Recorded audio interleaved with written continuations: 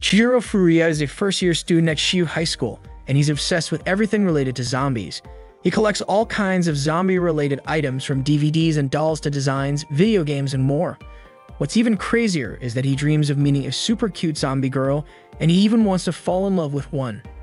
Chihiro shares this zombie girl obsession with his two close friends, Yasutaka and Emoji. Naturally, Yasutaka thinks Chihiro's wish is strange, but Chihiro doesn't care because it's been his dream for a long time. Yasutaka is curious about what exactly makes Chihiro so attracted to cute zombie girls. Chihiro simply replies that it brings joy to his heart. Moji suggests that maybe Chihiro feels sympathy for those who have died and come back to life. However, Yasutaka disagrees with Moji's reasoning. The truth is, even Chihiro doesn't really know what drives his obsession with zombie girls. The Furuya family has a long history of maintaining the Shiryu Temple. Chihiro lives with his family at the temple. His grandfather, Jaguru Furuya, seems a bit senile, while his father, Duwan Furuya, serves as the head priest at the temple. His younger sister, Mero Furuya, is a 12-year-old girl. Every day, Chihiro's father handles breakfast while Mero takes care of the other household chores. During mealtimes, Jaguru repeatedly tells Mero to stop putting Napa cabbage in the miso soup, and Mero always replies that it's just regular cabbage. That's just how Jaguru is, and the whole family is used to it because of his age. Another member of their family is Babu, a stray cat that used to roam around the temple until they adopted him. Chihiro's mother passed away when he was young, and he doesn't even remember her anymore. Even so, Chihiro feels their family is incredibly happy, and he's grateful that he's never felt lonely. One day, their family suffered a loss. Babu was hit by a car driven by their neighbor, and Chihiro witnessed it. The neighbor, an elderly man Chihiro had known since childhood, explained that Babu had suddenly appeared when his car was passing by, and he couldn't stop in time. Chihiro was heartbroken, unable to think or do anything. Duan said they couldn't bury animals at the temple because the followers would strongly oppose it, so he apologized to Chihiro and Mero for only being able to bury Babu behind their house. Mero asked her older brother if, as children of the temple, they should be able to control their emotions during times like this. Chihiro responded saying that wasn't true. Mero then approached her brother, and they hugged and cried together over Babu's grave. That night, Chihiro couldn't sleep. He was overwhelmed by thoughts of why death had to happen so suddenly, causing such deep sadness. He even began to think that no one should ever have to die. Suddenly, he had a wild idea. He looked for a book stored in his cabinet, one that he got last year while helping his relatives in the Tohoku region sort through old documents that were to be donated to the local archives. The book seemed like an ordinary notebook, and no one even knew when it had been written. The office considered it useless, but not Chihiro. Inside, it detailed a spell that could supposedly bring the dead back to life. It might have been nonsense, but Chihiro thought there was no harm in trying. He decided to resurrect Babu using the magic from the book. He dug up Babu's grave and placed the body in an empty ice cream container before taking it to an abandoned building. Chihiro figured no one would come there, allowing him to perform the ritual without interruption. He entered the building and went up to the upper floors. Chihiro loved zombies, so he would continue to cherish Babu even if he came back as a zombie. On the second day of preparing the magic potion, Chihiro noticed a girl approaching the well near the abandoned building. Not long after, she screamed into the old well. The next morning, Chihiro took ice blocks from the fridge and put them into a bucket when Mero came up to him, startling him. Mero asked what Chihiro was doing, but Chihiro said he wasn't doing anything. His younger sister didn't believe him, feeling like he was lying, especially with his suspicious behavior. Still, Chihiro ignored her and left with the ice blocks. He placed the ice blocks into a cooler that held Babu's body, neatly stored in his bedroom closet. Chihiro headed to school with Yasutaka and Moji. Yasutaka felt like Chihiro wasn't paying attention to his story, but Chihiro assured him that he was. Yasutaka didn't believe him and asked for Chihiro's opinion. Chihiro was confused about what opinion he was talking about, proving that he hadn't been listening at all. Yasutaka ended up repeating his story, talking about the girls at Sanka High School and their classmates. Sanka High was known for having the prettiest girls in the area, while Shiyu High School was an all-boys school and was boring in comparison. Yasutaka regretted that the students of Sanka High always took a different route to school. In fact, the buildings of Shiyu High and Sanka High were located across from each other, separated by a river. Yasutaka had purposely applied to Shiyu High because it was near Sanka High, hoping to meet and get to know one of the rich girls from Sanka. He also mentioned that a very wealthy girl had started at Sanka High this year. Yasutaka was thrilled when he pointed out which girl he meant. The girl with long black hair on the other side of the river was the daughter of Sanka High's principal. Her name was Sankarea. Yasutaka was completely captivated by Rei's beauty and said that because she came from such a high-class family, she was surely an innocent and pure girl. But Chihiro disagreed, saying that not everything was always as it seemed. This irritated Yasutaka, who felt like Chihiro was acting like a know-it-all. Later that day, Chihiro's cousin, Saju Ranko, came to his house to deliver some food. Dune greeted her and mentioned that Mero would be home late today, so he thanked Ranko for bringing the food. Ranko asked where Chihiro was. Dune said Chihiro was in his room, mentioning that since Babu's death, Chihiro always seemed tired and went straight to bed after school.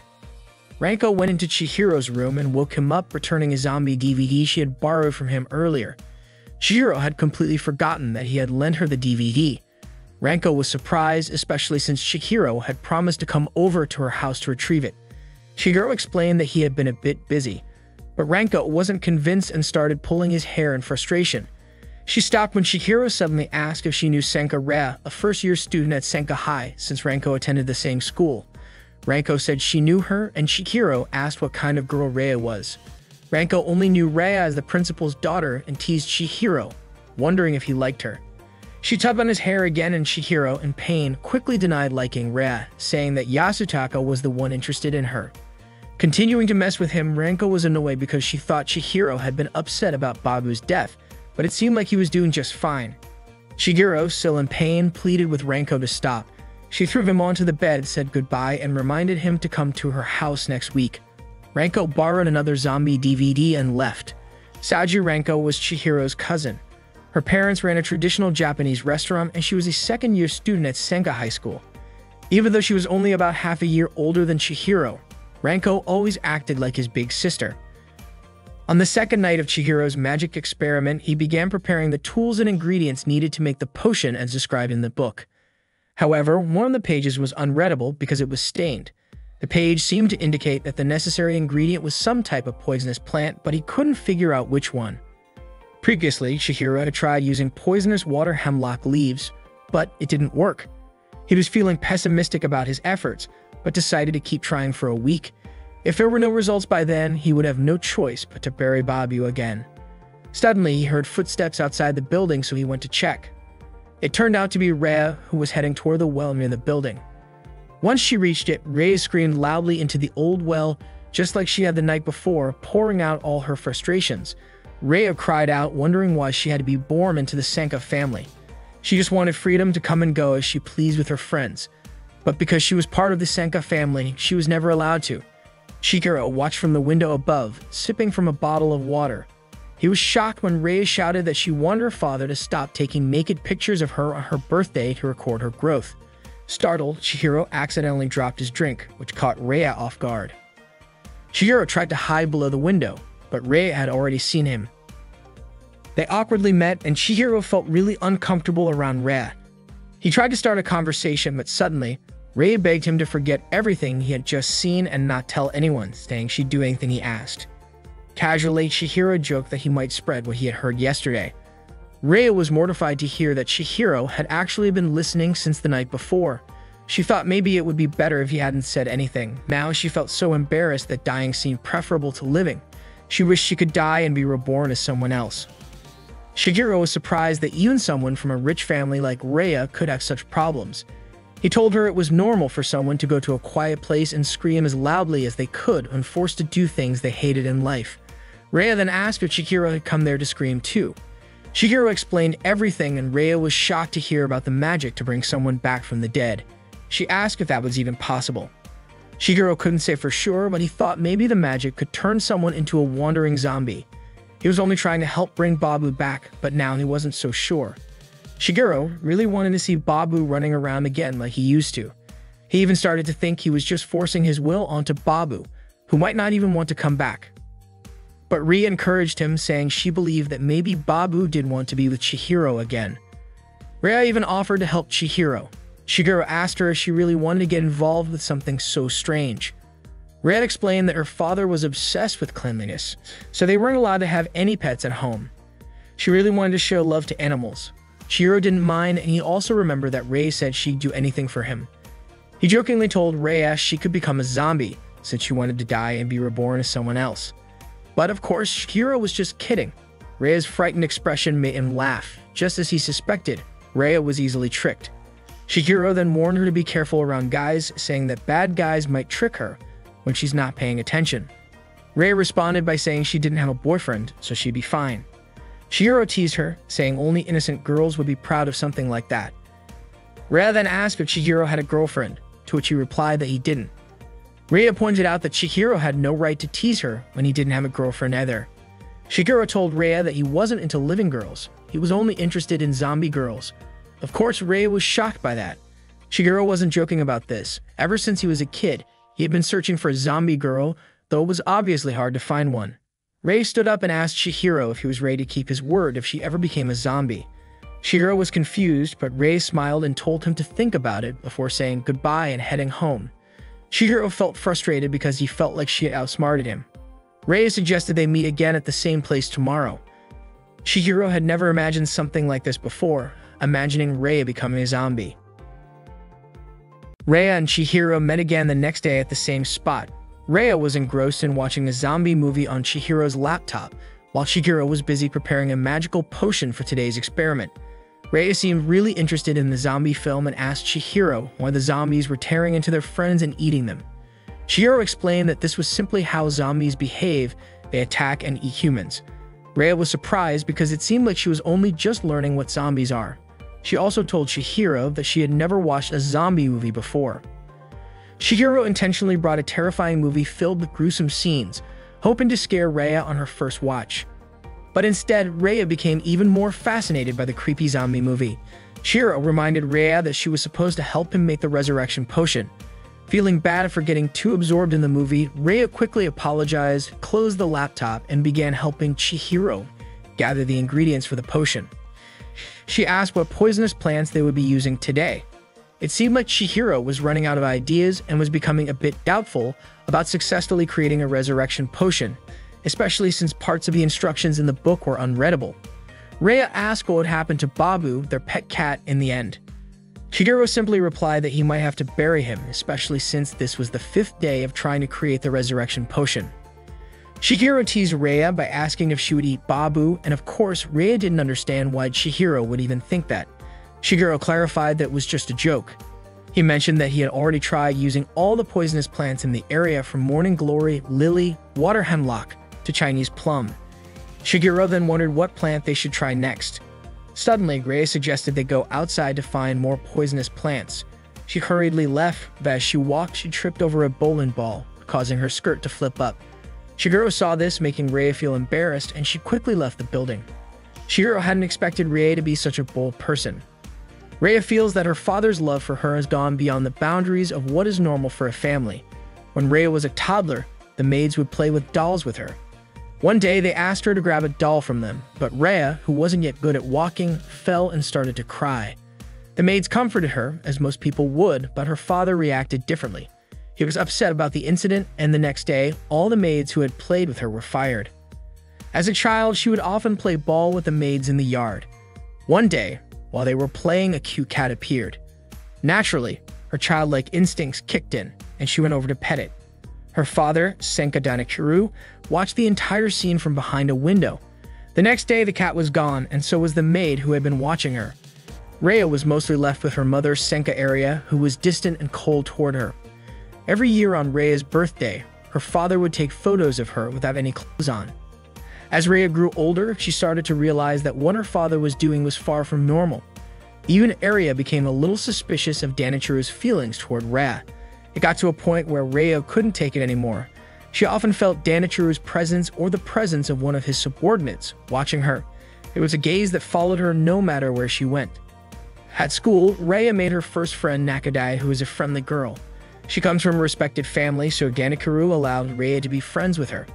Before this, Reia always thought that everyone hides their suffering behind a smile, but after befriending Nakadai, she started to realize that her thinking was wrong.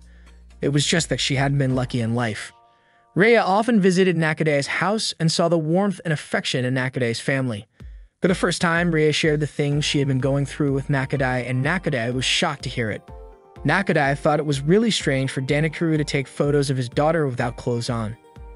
She also suggested that Rhea ask Danikuru to stop doing that. However, Rhea was still too afraid to anger her father. Nakadai also mentioned that she had fought their father before and that fighting with one's dad was a normal part of family life. But after that conversation, Rhea regretted sharing all her secrets with Nakadai.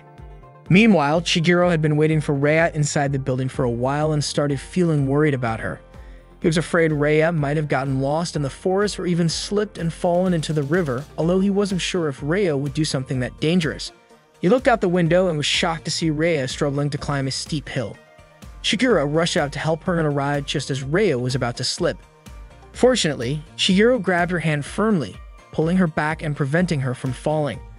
He even teased Rhea, calling her a lady who can't survive without a caretaker. Rhea got annoyed at that and claimed she could climb the hill by herself.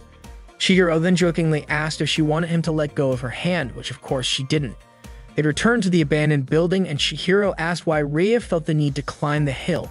Rhea simply replied that she saw the plant she was looking for growing near the grave at the top, and she thought it would be faster to get there by climbing. Shigeru called her a reckless rich girl, but Rhea didn't care. She said that even if she fell and died, Shigeru could just bring her back to life as a zombie.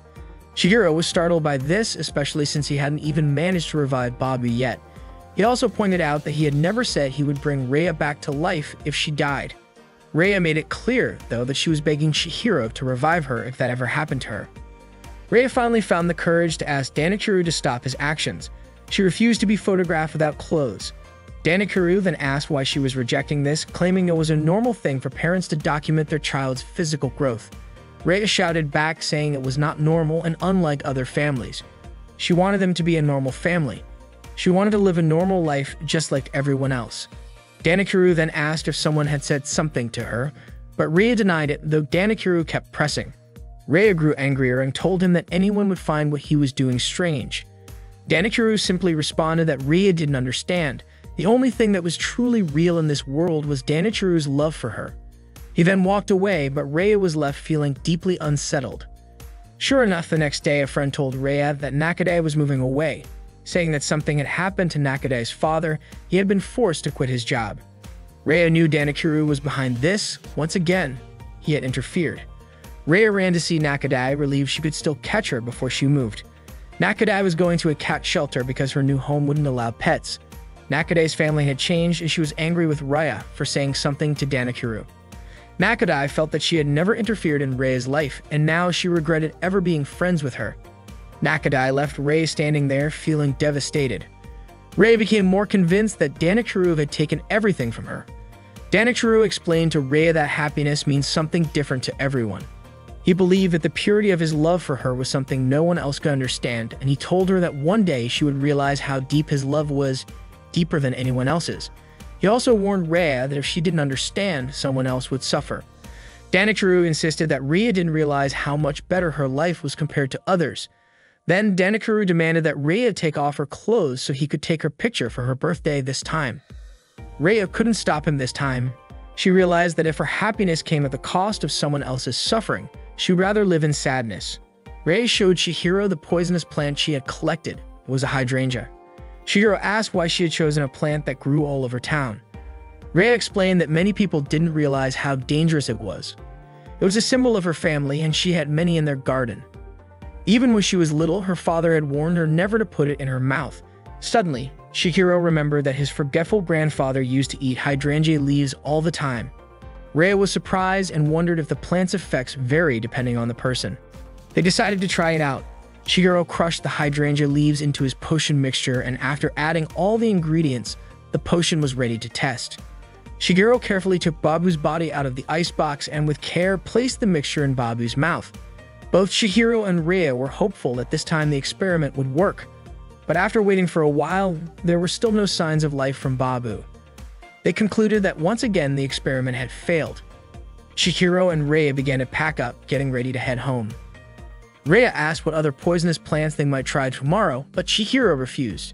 He felt sorry for Babu, saying he couldn't keep forcing things for his own selfish reasons. He decided it was time to bury Babu, and Rhea agreed. Shigeru thanked Rhea for helping him, and Rhea nervously asked if they wouldn't meet again at this place, but quickly got embarrassed and said goodbye before heading off. Shigeru noticed that Rhea was walking with a slight limp. Rhea mentioned that she had twisted her ankle when she slipped earlier, but said she was fine and continued walking. But Chihiro, worried, ran up to her and lifted her onto his back, much to her surprise as she shouted in shock. He then placed her on the back of his bike and asked her to hold the icebox with Babu's body inside. As they rode, Rhea's mind wandered, wondering why she had been born into a family so different from others. She longed for a normal life, to laugh freely like everyone else. She wished she could be born again and find freedom. If that wasn't possible, then maybe it would be better to just die. Rhea asked Chihiro to stop the bike near a tunnel not far from her home. Chihiro, confused, asked if her house wasn't up the hill and offered to take her all the way to the front door. But Rhea refused, explaining that she never used the front entrance. She planned to sneak in through a secret door hidden in the bushes, and fortunately, her father hadn't grown suspicious yet. Chihiro wondered how terrifying Rhea's father must be. Before leaving, he reminded Rhea not to be late for Babu's funeral tomorrow, and she agreed. Rhea slipped through the hydrangea bushes and Chihiro continued on his way. Little did they know, Danikaru was watching them from afar through binoculars. When Rhea reached the back door of her house, Danikaru called out to her and immediately slapped her across the face. Ranko was soaking in Chihiro's bathtub when she suddenly heard the sound of Chihiro's bike stopping outside. She greeted him from the bathroom window, catching Chihiro off guard. Shocked, Chihiro asked why Ranko was in his bathroom. Ranko casually responded that she was just returning his DVD. Annoyed, Chihiro questioned why Ranko was using his family's bathtub like it was her own, but Ranko reminded him that since they were cousins, it wasn't a big deal. Ranko then started interrogating Chihiro, asking where he had been this late at night. Chihiro made up an excuse, saying he went to the store to buy ice cream and took a short break by the river. Ranko found his explanation odd, especially since Mero had told her that Chihiro had been going out every night since Babu died, always carrying that ice cream storage box with him. Chihiro continued to defend himself, claiming that he was just playing with a raft at the river. Curious, Ranko approached the ice cream box and demanded to know what was really inside. Panicking, Chihiro begged her not to open it. Teasing him, Ranko asked if Chihiro's zombie obsession was starting to get the better of him, suggesting he might be doing something inappropriate with Babu's body. Ignoring Chihiro's pleas, Ranko opened the lid of the box and suddenly something jumped out. Chihiro was overjoyed. This meant his magic had worked and Babu was alive again. The event happened so quickly that Ranko didn't get a good look at what had come out of the box. Meanwhile, Rhea was feeling heartbroken because she wouldn't be able to see Chihiro for Babu's funeral tomorrow. Danichiro had forbidden her from leaving the house, not even for school. Secretly, Rhea had taken a small portion of the magic potion she and Chihiro had made together. Even though it probably wouldn't bring her back to life, it still contained poison. Desperate, she drank the potion, hoping it would kill her. Rhea had lost all hope in her life, feeling that it would be better to die than to continue living in such misery. Chihiro recalls the time he gave Rhea a ride home, and throughout the journey, neither of them spoke a word. Rhea simply enjoyed the trip with Chihiro, as it was the first time she could go out with someone else. Before this, her father had always forbidden her from going out with her friends. Chihiro regrets that moment a little. He should have asked her what she was thinking, or maybe about her hopes for the future. If he had done so, that might have been his last chance to help Rhea. Danichiro's rage became uncontrollable when he found out that Rhea had secretly left the house to meet Chihiro. When Rhea returned, he didn't hesitate to slap her multiple times.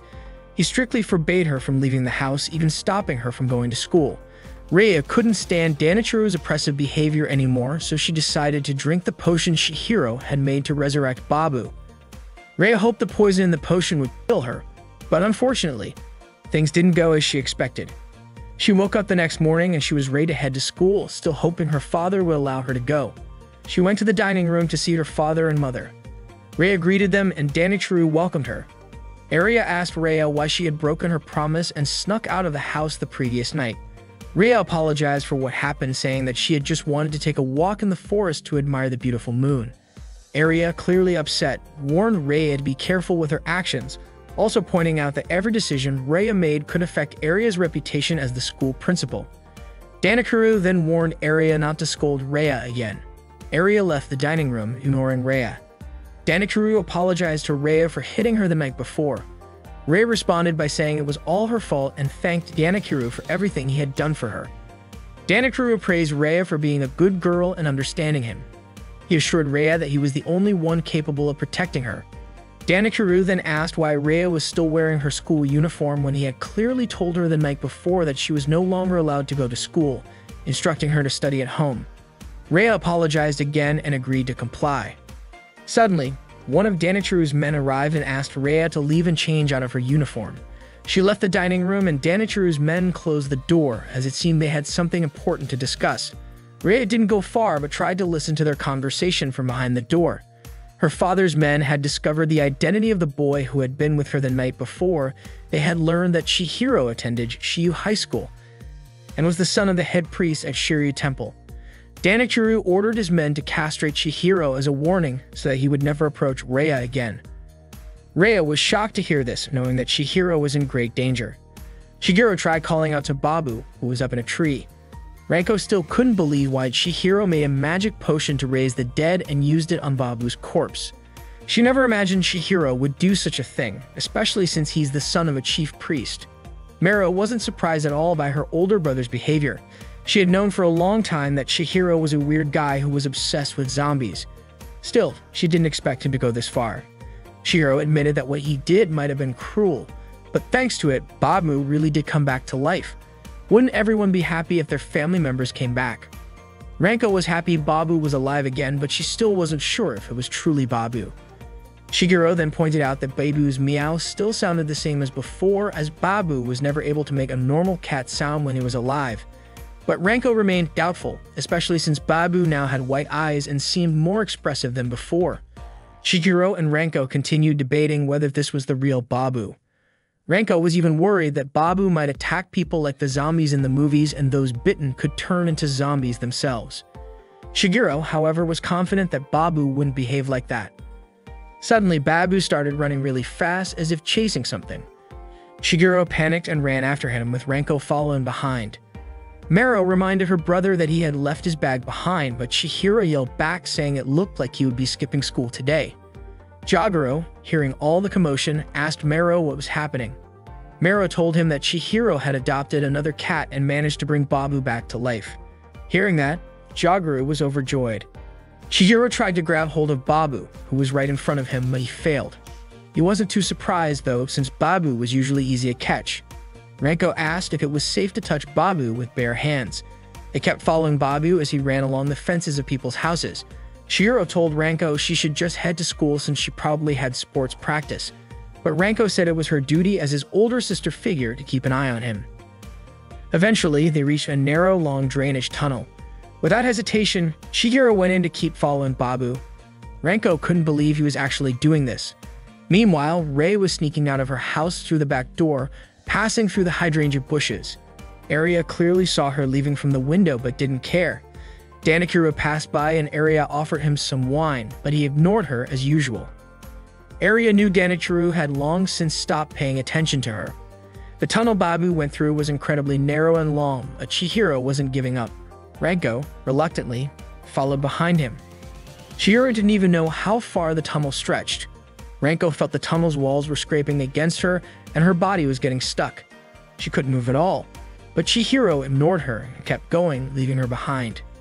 Ranko was frustrated that Chihiro was so focused on Babu and didn't show her the slightest bit of concern. No matter how loudly she shouted, Chihiro kept getting further and further away.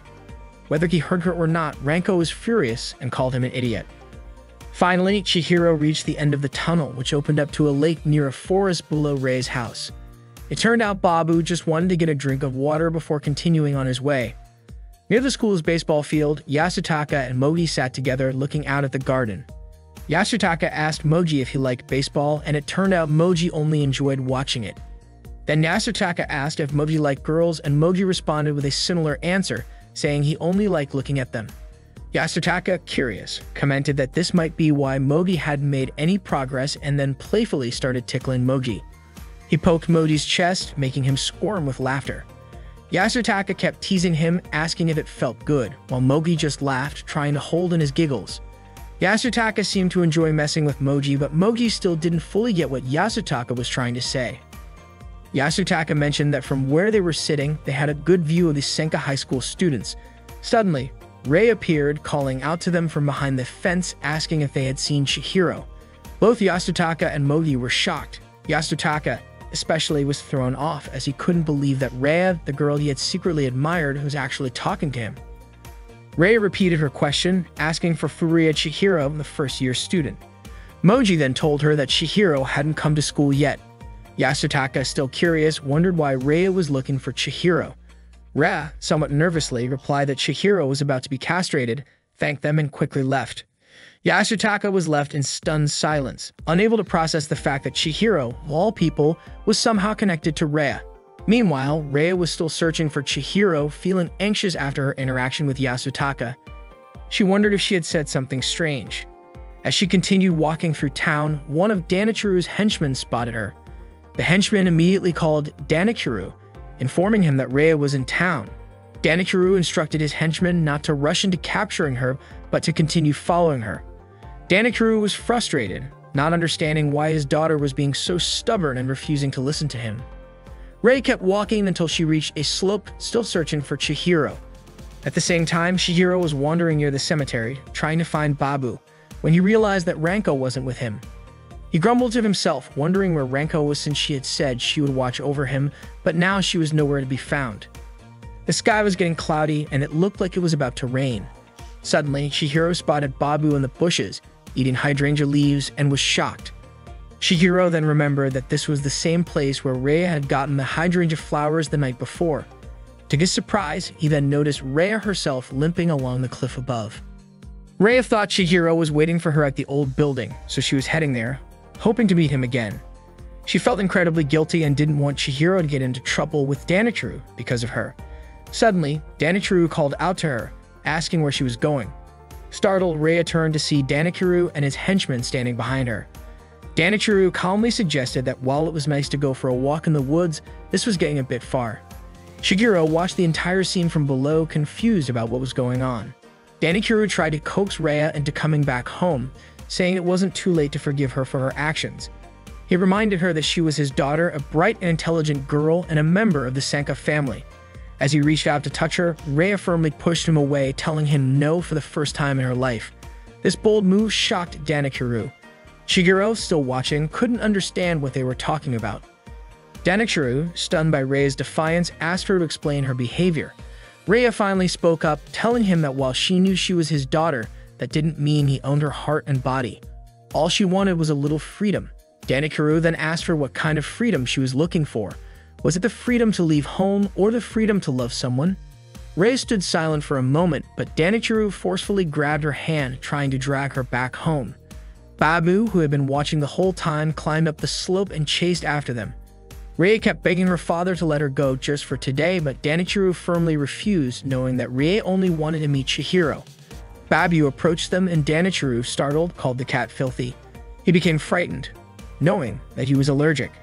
As Babu got closer, Danichiru tried to shoo the cat away, terrified his allergy would flare up again. Rhea couldn't believe what she was seeing. She shook free of Danichiru's grip and rushed over to Babu, unable to comprehend that the cat had somehow come back to life. Danichiru shouted at her not to touch the dirty animal, but Rhea ignored him. She knelt beside Babu, asking if Chihiro had perfected the potion or if perhaps the concoction he made last night really worked. Suddenly, Danichiru stepped forward and tried to whip Babu, but Rhea quickly blocked the blow. The whip struck Rhea instead, causing her to lose her balance and tumble down the slope. Danichiru panicked, unable to believe what had just happened. Just before she fell, Rhea caught sight of Chihiro, but it was too late. Her body crashed onto a sharp rock and then tumbled into a patch of hydrangeas. Bloody, Rhea died instantly. Danichiru stood frozen, utterly devastated by the sight of his daughter's lifeless body. As the rain began to pour down, soaking everything in its path, Chihiro rushed to Rhea's side, overwhelmed with sorrow. He screamed, begging Rhea to say something, desperate for her to still be alive. Chihiro muttered that Rhea didn't need to die for real, that what he said earlier was just a joke. But now he realized Rhea's request to be brought back to life had been more serious than he ever imagined. He broke down in tears, devastated that he couldn't save her. As he mourned, Babu approached Rhea's body and began licking the blood from her hand. Just as Chihiro was about to walk away, he suddenly heard someone call his name. He froze, unable to believe his ears. It was Rhea. Her lifeless body was rising, stumbling toward him, softly whispering his name. Shigeru stood in disbelief, unsure of what he was witnessing. He hadn't given her any resurrection potion. None of this made sense. Danichiru's men were equally stunned, unable to comprehend what had just happened to their master's daughter. They tried to calm him down, but even they couldn't explain what they were seeing. Rhea slowly approached Chihiro, reminding him that he had promised to take responsibility for her. She then embraced him, her grip gentle but firm. Babu wagged his tail, clearly happy to see Rhea back on her feet once again. Danichiru saw Rhea in his dream covered in blood as she stood up again. He reached out to hold Rhea's hand but was shocked to find no pulse in her wrist. Desperately, Danichiru begged her not to leave him, but Rhea refused. She told him that she was no longer his daughter because she was no longer human. Danichiru soaked in the bathtub, surrounded by pictures of Rhea, filled with regret over how things had come to this. The household staff gossiped about Rhea, seemingly aware that the reason she often snuck out was to meet a young man. They also knew that Rhea had run away from home. Arya entered the room, interrupting their conversation, and the staff immediately greeted her. Arya asked what they meant by Rhea running away, and the staff told her that Danichiru had informed them of Rhea's departure when he got home. Arya then asked where Danichiru was, and the staff informed her that he had been in the bathroom since his return. Arya headed toward the bathroom, instructing the staff to attend to their other duties. As the staff resumed gossiping, they commented on how Arya smelled of alcohol and how Danichiru no longer paid her any attention, which had caused Arya many problems. Arya entered the bathroom and called for her husband. She asked what he meant by Rhea running away. Danichiru told her that Rhea had died, then came back to life, only to leave him again. Arya didn't understand what he was talking about. What mattered most to her was ensuring the news of Rhea running away didn't spread, as it could jeopardize her position as the head of the school.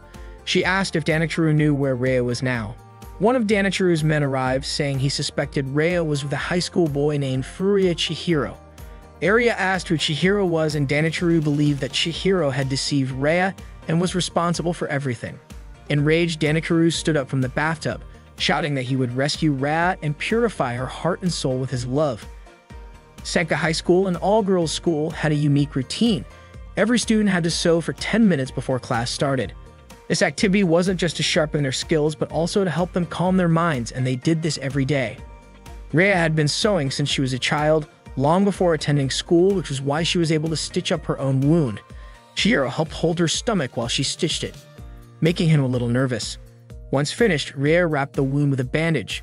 Being a zombie made her laugh with delight since she no longer felt any pain. Chihiro pulled her aside, asking if she didn't understand that she was dead. Her body was cold, her heart no longer beat, and her pupils were dilated. He was puzzled as to how Rhea could still laugh. Rhea cheerfully replied that this was the first time she had ever been in a boys' room, leaving Chihiro speechless. After gym class, Ranko changed out of her uniform. A friend invited Ranko to find something sweet on the way home, suggesting they visit a nice cafe along the roadside. However, Ranko declined, explaining she had other plans. She was still upset at Chihiro for leaving her in that small tunnel while chasing after Babu and vowed to get back at him. She accidentally mentioned that she would strangle him, which confused her friend. Ranko brushed it off and quickly left. Rhea was enjoying the evening view from Chihiro's bedroom window, the air feeling cool after the rain. Shigeru was confused, wondering if Rhea planned to stay the night in his room or even stay forever. He glanced at Rhea, noticing her slightly open back, and then got nervous when she asked if he could see her. He quickly replied that he didn't see anything. It turned out Rhea was pointing out that Babu was sitting on a tree branch. Shigeru felt relieved as he had been worried about Babu. He called out to Babu, and when Babu turned, his black eyes had returned to normal ever since eating the hydrangea leaves. After hearing Babu's meow, Rhea mentioned that something seemed odd about Babu's nose, wondering if he was okay. But Chihiro reassured her, explaining that Babu had always been like that during his life. He had even been taken to the vet, but they said it couldn't be cured. His meow sounded like that, which is why he was called Babu. It seemed like Babu didn't understand how much Chihiro worried about him. Babu meowed again, and Rhea said that Babu was saying the tree felt really comfortable. Chihiro was shocked that Rhea could understand what Babu's meows meant. Rhea explained that she just had a feeling Babu was saying that. Shigeru started wondering if they had some special zombie language. To him, Rhea's personality hadn't changed at all since becoming a zombie. Rhea then asked if something was wrong, and Chihiro said it was nothing. Rhea teased him, asking if she should act more like a zombie, and then began mimicking one. Chihiro stayed silent, honestly thinking Rhea was already beautiful enough as she was. He asked her if she had any regrets about becoming a zombie. Rhea said she didn't regret it at all because she believed Chihiro would take responsibility. Chihiro asked her what kind of responsibility she had in mind. Rhea requested that he take her shopping, visit art galleries together, or watch zombie movies with her. She had so many other requests like going to amusement parks and other places.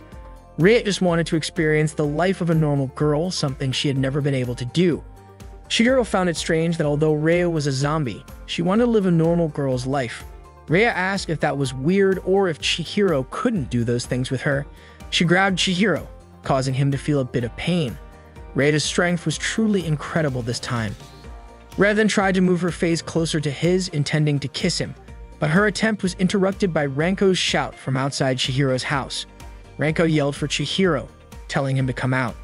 Chihiro looked out the window and saw Ranko, who was mad at him for leaving her earlier that morning. Ranko seemed to notice someone in Chihiro's room and asked if there was someone with him. Rhea quickly hid again. Chihiro said he was alone in his room. Ranko was about to head up to his room, but Chihiro stopped her and asked to talk outside. Ranko questioned why she couldn't go to his room, and Chihiro responded that he was busy with guy stuff. Ranko teased him, asking if he thought she'd be shocked to find porn magazines in his room. Chihiro hurried downstairs and told Rhea to stay where she was. Chihiro invited Ranko to the riverside to talk. Meanwhile, Rhea was feeling embarrassed as she thought back to what she was about to do to Chihiro. Chihiro repeatedly apologized to Ranko, admitting that he had completely forgotten about her. But Ranko wasn't satisfied with his apology, so she angrily started choking him, tightening her grip as she grew more upset. Then Ranko asked about how Babu was doing. Chihiro reassured her that Babu was fine and hadn't attacked anyone. Ranko told Chihiro to get a phone so she could reach him, but Chihiro insisted he didn't need one. Ranko shifted the conversation back to Babu, asking what would happen to him in the future and whether Babu could stay the way he was now. Chihiro was still unsure, deep in thought. Suddenly, Yasutaka's voice called out to Chihiro. Yasutaka ran over and begged Chihiro to introduce him to Rhea. He started worshipping Chihiro, wondering why Chihiro had never told him that he knew Rhea. Ranko found Yasutaka's behavior disgusting, and Moji commented to her that Yasutaka had been acting crazy lately. Ranko then asked if the Rhea Yasutaka was talking about was Sankarea, to which Yasutaka confirmed. No wonder Chihiro had acted suspicious when asking about Rhea before. However, Chihiro denied it, saying it was just a coincidence. Yasutaka got upset at the idea of it being just a coincidence, since he had always struggled to approach girls. Moji, on the other hand, was relieved, thinking this meant that Chihiro wasn't only interested in zombies. But Chihiro immediately denied that, firmly stating that he was only attracted to zombie girls. He almost let slip that Rhea wasn't human anymore. Rhea had indeed become a zombie, just like the kind Chihiro had always dreamed about, and that zombie was currently in his room. He couldn't help but smile at the thought, which made Ranko suspicious of his odd grin. As evening fell, Rhea started getting impatient, feeling like she'd been waiting for Chihiro for too long. She also wondered about the girl she had seen with Chihiro, noting that the girl was wearing a Sanka high school uniform. Rhea couldn't help but wonder if that girl was close to Chihiro. Feeling restless, Rhea decided to leave the room, assuming no one else was in the house. She undressed, thinking it was perfectly fine for a zombie to take a bath. Once under the shower, Rhea noticed something strange. She couldn't feel the temperature of the water, whether it was hot or cold, but it still felt refreshing. It was her first time using such a small bathroom. She spotted a bath sponge she had never seen before. Its slightly firm but flexible texture made her mistake it for an exercise tool, so she squeezed it. As she was playing around with it, suddenly, Jaguru walked into the bathroom. He stared at Rhea in shock, and she quickly turned her back to him. Jaguru rushed toward her, hugging her and mistaking her for someone named Sada, asking if she had come back to life. Rhea pushed him away, explaining that she wasn't Sada, but Jaguru kept insisting it was her, admitting that everything had been his fault. Rhea corrected him again, telling him that he had the wrong person and pushing him off before heading back to Chihiro's room. Jaguru tried to chase after her, but Mero, who had just arrived home, blocked his path. Mero asked what was going on, and Jaguru exclaimed that Sada had come back to life and returned to him. Mero was confused, saying she wasn't sure if he meant alive or not, but she pointed out that their late grandmother's name wasn't Sada, it was Kyo. Jaguru finally realized his mistake. Rhea was still in shock from what had just happened, hoping Jagero didn't actually see her. She started reminiscing about how, around this time of night, she would usually be sitting down to dinner with her father. But now, at the same hour, she was outside of her home and, more than that, in a boy's room. Today had been an extremely long day for Rhea, but she was happy to finally be free. She hoped things would continue like this moving forward. It was now evening and Chihiro returned home, grumbling about Yasutaka's behavior earlier. He wasn't sure how Yasutaka had managed to talk him into things, as he was usually so stubborn, but it seemed he was really eager to meet Rhea. Mero greeted Chihiro and offered him dinner since she had made stewed giblets. However, Chihiro said he wasn't hungry and immediately headed upstairs to his room. It seemed Mero hadn't yet noticed Rhea's presence. Chihiro entered his room and apologized for making Rhea wait so long, but he was instantly shocked to see her lying on the floor, completely naked. He asked why she was lying on the floor like that. Rhea replied that she had just taken a bath. Chihiro, worried, warned her about catching a cold, but Rhea assured him that she would be fine since, as a zombie, she couldn't get sick. Chihiro felt relieved, but then realized that this conversation was actually happening with a zombie he had dreamed about for so long. He almost got a nosebleed just thinking about it. He moved closer and asked if she wasn't worried about getting a stomach ache either, to which Rhea replied that zombies don't get stomach aches either. Chihiro was ecstatic, especially when Rhea called his name in a soft, affectionate tone. He was overjoyed, feeling like all his dreams were coming true, nearly losing control of himself. Chihiro told Rhea to get dressed, but she revealed that she couldn't actually move her body. She felt like her body was stiffening more and more. Chihiro asked if that was why her speech had started to sound a bit slurred, because her voice wasn't as clear as before. He wondered if the potion was wearing off. He grabbed Rhea's hand and noticed that her pale skin was becoming even stiffer. Was this rigor mortis, a stiffening that occurs in a corpse? Chihiro tried to reassure Rhea, telling her that this was normal and nothing to worry about. Rhea praised Chihiro for knowing so much, which made her so happy that Chihiro didn't even realize it. Even though she still had human consciousness, her body remained that of a corpse. This meant that if nothing was done, her body would eventually decompose, leaving only bones in a matter of a month. Chihiro couldn't just sit by and do nothing. He remembered Rhea's wish for him to help her experience the normal life of a girl that she never had before. Chihiro gently lifted Rhea onto the bed and covered her with a blanket. He needed to find a way to preserve her body as soon as possible.